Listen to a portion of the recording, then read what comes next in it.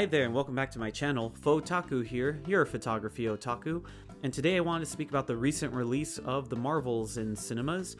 Now, the movie is better than the first Captain Marvel movie. I had fun, but it feels more so because of the group that I went to the movie with. Had I gone to see it alone, I probably would not have had as good of a time, and especially because the turnout in the theater that I went to watch it in was relatively low. And that kind of is a shame, because I feel that audiences would have had more fun with this movie than Captain Marvel. But I know that the lack of attendance is probably more the result of how things are currently being handled with Disney Marvel at the moment. The complete turnout of shows and movies at the rate of which they're doing is clearly showing a lack of quality control. And I believe that there's a lot of people that are finding it not the most important or pressing thing to keep up with the movies than say how things had left off since the end of Endgame. And it probably hasn't really helped out with how a lot of people need to have Disney Plus in order to have been keeping up with the latest movies and shows that would sometimes share equivalency in terms of release. There had been some other theatrical releases that had done well, such as with Spider-Man No Way Home and the third Guardians of the Galaxy movie, but everything else has just been a little hit or miss. And I feel like the shows were definitely stronger at the very beginning than necessarily the later ones that we were starting to receive. And you know, just like even before going in to see the Marvels, you would have needed to have kept up with WandaVision, Miss Marvel, and apparently the Secret Invasion was also necessary before going into it, but I kind of feel like not much of that movie is brought up in, or rather that show is brought up in the Marvels. And as for the first Captain Marvel, there's a whole flashback sequence that pretty much clips most of the movie together, though, you know, there's still some necessary context coming from that movie before getting into this one. I kind of feel that maybe more should have been done in terms of flashbacking to materials such as even Miss Marvel, since I believe that show didn't have nearly as much people watching as, say, WandaVision at the beginning. And then also a lot of people still went to see Captain Marvel. It was right in between the release of Infinity War and Endgame, and a lot of people, some toxic, but they were more so, I'm not sure, upset at Brie Larson for some reason. But there were a good amount of people that felt like that movie wasn't as necessarily necessary going into Endgame as it felt like it was supposed to. If anything, Ant-Man and the Wasp was more important, though that one being more of a light-hearted comedy movie, especially following Infinity War, had more importance or significance with the use of the quantum realm for the time heist. And it felt like all that Captain Marvel really did in Endgame was just help to limit the numbers of Thanos's forces. So I kind of believe that there was probably a lot that was going to hurt the attendance of Miss Marvel. And it is a shame. There was definitely some heart behind this one, and I feel a lot more efforts were done to try and make it work. But unfortunately, due to the anticipated reception or the low attendance probably of this one, it really feels very rushed. Even the runtime is currently at 1 hour and 45 minutes.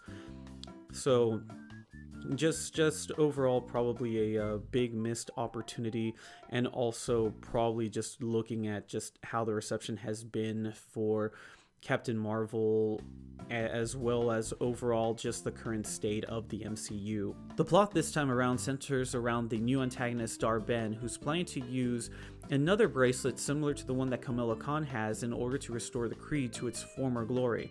In order to do so, she needs to find the secondary bracelet. Is one of the first things that we're led to be is the major goal. And during this time, she starts jumping through the galaxy, which is leaving little ripples around it, which causes Captain Marvel to investigate, leading her to touch one of these gates, whereas at the same time, elsewhere near Earth, Monica Rambeau decides to touch this gate at the same time. Suddenly back at Earth, you have Kamala Khan, whose bracelet starts to shine at the exact same moment, connecting them all together and causing whenever one or the other uses their powers, at least both at the exact same time, to switch places with one another. And once the Earthbound superheroes all learn necessarily how to control their powers together, or rather just when they get a grips of what's going on, there is a nice montage later where they actually try to play around with this in order to be more prepared to fight their foes. They soon realize that they have to stop Dar-Benn, who's starting to use the other bracelet in order to steal resources from planets that Captain Marvel has assisted in the past in order to restore the planet of the Kree. So there was already a little bit of backtracking, so it didn't really feel like the hunt was for the MacGuffin. The hunt was more so for the resources. This time around, it seems like the actions of Captain Marvel have greatly affected the status of other characters, so it tries to make the Kree, or at least the majority of them, feel more like characters that we should sympathize with for all the destruction that they've had to deal with at the hands of Miss Marvel.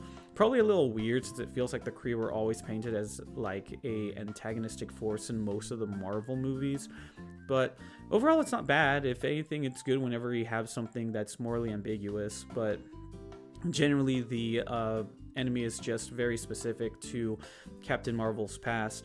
And the banter, though, is very fun with the characters whenever the script is allowed to just kind of breathe and we're allowed to take in the interactions between Kamala Khan, Monica, and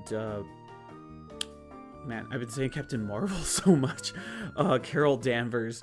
And so like, those parts are fun, but the plot moves very fast, and there are some aspects to their interactions within the planets, those being a Skrull planet, which was kind of weird because that already feels like it contradicts the events of Secret Invasion. A water planet that has a bunch of people that have to sing in order to communicate, and the use of the sun from the same solar system as Earth. So all this is, to say, very direct in terms of how it's supposed to be affecting Carol, and I think that that's really interesting. Like, there's definitely a good arc that's occurring here in terms of how she wants to redeem herself, but ultimately there's so much going on that I felt like that's the best way for me to condense the main plot of it, and I still feel like I'm a little everywhere with my explanation. So I feel like there could have been more time for it to cook, but overall, like, I enjoy it more than the first Captain Marvel movie, and I really like the there's not really like a post credits or so. I would say like a mid credit scene, and then also just the ending of the movie was very cute, especially with the cameos that they have in there. But overall, I don't know, it's kind of hard to like just straight up say go and watch it right away in theaters. I kind of wish that there just would have been more time in order to let the movie be fully fleshed out. Though if you are a fan of Captain Marvel, if you're a fan of Monica Rambeau's Photon, or Kamala Khan's Miss Marvel, I think you'll have a good time. I think you'll have a good time. For the most part, the characters are still relatively the same as to what you would have expected from prior properties, and I feel like you definitely get a lot more of Carol Danvers in this movie. So yeah, overall, I'm not sure what to rate it exactly. I feel like I want to put it at a 7, but it's like missing a bit. I feel like there's individual parts that really make it better than the whole. Or am I saying that the individual bits are better than the whole? It's a little hard to say. But if you did go see the movie, what did you think of it? Would you rate it around the same? Do you think it's better? Feel free to comment below, and thank you again for watching. Please like, share, subscribe, hit the bell notification for when I have more of these reviews out, and I'll definitely see you in the next one. Bye.